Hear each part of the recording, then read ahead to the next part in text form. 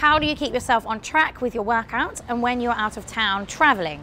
Well, it's a bit difficult, but then I find the more the world becomes fit, which I feel like it is, people are becoming more aware of fitness and gym and all that stuff. So it's becoming more easy, but it is hard. Like a lot of places you can find a gym. Like I mean, I guess if you're like far out in the countryside, it's not going to be a gym. I mean, you can always go for a walk or like do some press-ups or like whatever. But that's a difficult one. Especially when I'm on prep, I haven't been able to go out of town or do fun things really, I can't go on holiday. I went on holiday at the very beginning of my prep, and we just had to check before we went that the hotel had a gym, and then it's a bit annoying. If you're going to go on holiday, do it properly. Don't do it when you have to wake up and do fasted cardio every day. That's a bit crap. But yeah, it is difficult, but you can normally find a way. Wonder how you're able to push yourself even on the days you're so tired. When do you know you need a break? Okay, this is important. You have to know when you need a break. I can feel it. Like I can feel when my body just cannot do cardio. Like I said, for the last 2 days, I haven't done fasted cardio because I just didn't have the energy. And sometimes when you really know, you have to be honest about it. Don't just cop out because you're like, oh, I need a rest. But rest is just as important as eating well and training, if not more, because that is when your body heals itself and builds its muscle. If you don't sleep and rest enough, you can't function like that. So a lot of girls I know will be like, no, I'm going to train every day. I'm going to train every day. No rest, team, no days off. Like blah blah blah. But like literally, you have to have some days off. Like your body has to repair itself. But you learn your body as you go, and you'll know when the time is right to have a break. Kaylee Claire said, did you like fast food / restaurant food before training? And do you think training has changed your feelings towards foods we consider to be unhealthy? I think I posted this next one on Instagram, but I'll post again. Is there any particular indulgent food that you're thinking of ingesting after you compete? Please see the title of documentary. I will be eating a lot of donuts when I finish my competition. That's all I think about 90% of the day. Donuts and chocolate brownies. You've distracted me. Yes, but fast food, yes, fast food. I said this, I was saying this to Carly, like I never really liked fast food before. I never really ate, I didn't really like McDonald's and all that crap. But I do like restaurant food. I really like eating out, and I guess it's not always healthy. I like unhealthy foods. Like I'm not trying to pretend I don't like some unhealthy foods. Like I love donuts. We all know that.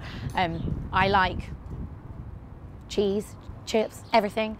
But you just have to be aware that you can't eat that 24/7. It's everything in moderation. I love eating out and restaurant. Eating out is my favorite thing to do. Restaurants and. Yeah, especially steak restaurants nowadays. Yeah, so we'll be going and indulging after the show on donuts and steak.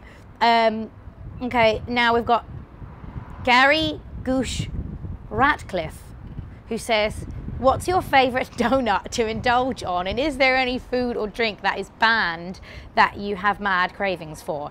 Yes, donuts, like donuts to everything. Donuts to all the answers, right? Is there a favourite donut? Well, Krispy Kremes are my absolute favourite in all the world. Okay, how long do you see yourself maintaining your focus to keep bodybuilding? And is acting off the cards in the future? Keep going. You're doing amazing. You're inspiring a lot of people. That's very nice. It makes me really happy when people say that I've inspired them to get up and go to the gym. That's really cool. I will still keep bodybuilding. I don't know if I'll keep competing. I don't think it's a lifelong career for me.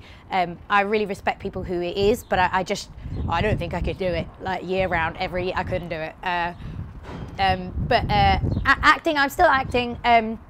Obviously it's taken a little bit of a backseat because I'm writing now, painting and bodybuilding. But yeah, I'm still acting and still very much would like to be an acting lady in the future.